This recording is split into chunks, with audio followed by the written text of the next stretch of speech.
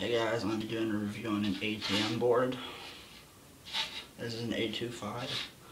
I got this on after May 15th or something for my birthday of last year.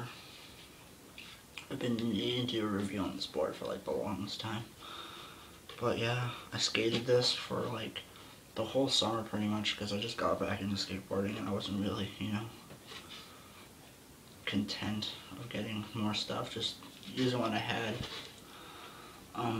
What did I get on this?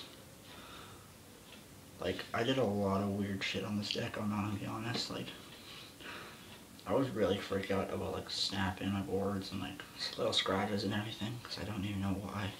It was fucking stupid at the time. But yeah, so I snapped this at my local park on a tray flip on flat ground. My footing was wrong and I snapped it. And just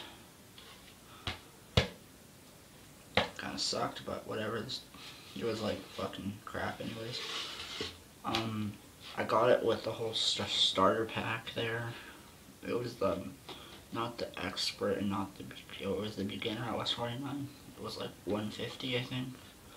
140, it was actually 140. And I upgraded it to get the bearings red, so it came up to like 150. But let's just talk about it. When I got it, it had good pop. It was nice and new. I didn't even really braze or tell the damn thing. I chipped the hell out of it though. I went to go skate a 5 stair with it. Like 2 weeks in, I started chipping the board. And like it was really dry, the wood. With this deck, it was really dry. And like the ATMs are cheap as fuck, right? So because they're the starter boards, cheap wood. So what do you expect to get from it? And like this thing just like completely just snapped when I did it, and like I don't even think I snapped it all the way through. Yeah. Like I didn't even snap it all the way through. Like it's still got 2 plies. No, a ply in the middle that hasn't snapped. But like if you're really looking to get a board really cheap, my tip is go to a skate shop, like your local one, not like West 49 or Zimmies, but like a local skate shop, and ask if they have used boards, because in Vancouver, Antisocial and the boardroom, their pros, like the routine riders, give their old boards, and they're like scratched up and not even chipped, sometimes chipped, but like it's way better than spending 40-50 bucks on one of these, and these are just gonna snap, where you can get the other ones for free or even like under $10, right? So that's what I do now.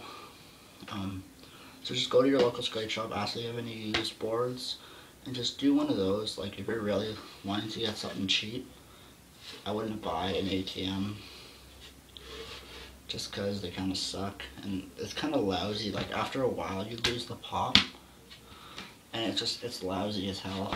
So, but I don't know why I got an 825, because I remember wanting it, my dad was like, get something big for you so you don't snap it, but it doesn't really give a fucking matter anymore.